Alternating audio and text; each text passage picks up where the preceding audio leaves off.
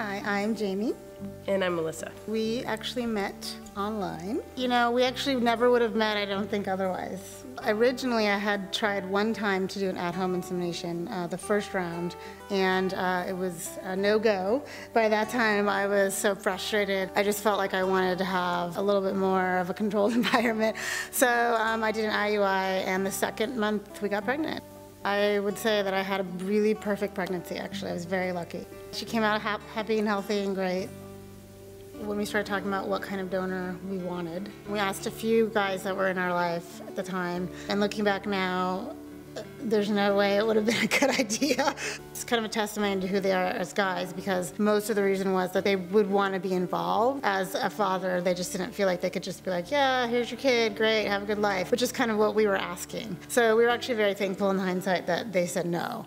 And once we got enough no's, we sort of felt like maybe this is not the right decision for us. At that point, we switched gears. We had the option, you know, at the Cryobank to pick somebody who was willing to be known or just completely anonymous. So we thought, well, at least, you know, they would be willing to talk to Samantha when she was 18. So for us, we felt like that was a good compromise to have the willing to be known element in there. You know, we went through kind of the criteria that we thought we wanted. We just weren't finding anybody that clicked with us. It was a really random thing, but we thought, well, maybe we should look at the mixed race donors. And then when we did that, right away, there was one that just popped right out that was amazing. And then now we have Sammie, and she's a great kid, and I mean, fate works in really weird ways.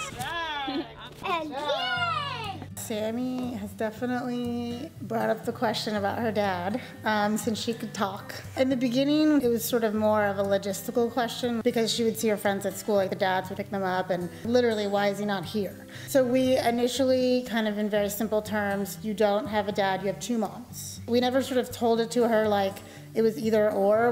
We always presented it in a way that there were like 8 or 9 different families, and she happens to be this one. So it's just normal to her. The way we're going to present it to her is that she has a donor, and we're not going to say ever that she has a dad, because I think that's not what he is. He's a donor. From that donor, there are other families that he helped, and that she does have brothers and sisters.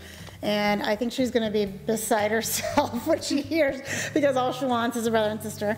It's very difficult in the beginning because, you know, you have challenges that heterosexual families don't have. So I really think if you can educate yourself before you start the process, really sit down and read everything you can get your hands on, like really feel like you understand how literally the insemination process works, because once you know how it works, like biologically and logistically, I think that it saves you a lot of money and time, because you don't kind of blindly just go into it and just sort of like, I'm gonna get pregnant. It doesn't work that way.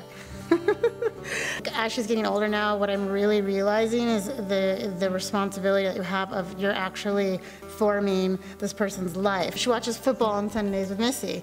She's gonna grow up and be a football fan, you know, and I am not a football fan. I actually despise football. She's happy, she's healthy, and that's what matters. We can go on these great trips, or we can do all these things, but at the end of the day, you know, once you've done those things, what's the point? What do you have? You know, if you have this is, you know, like life. I mean, this is the point. There are 1,000 excuses that you'll have. There will be 1,000 reasons on why not to do it. I don't have enough money. I don't, you know, are we in a position to be able to do so? But sometimes you just have to take the leap of faith and go for it, because the reward is priceless.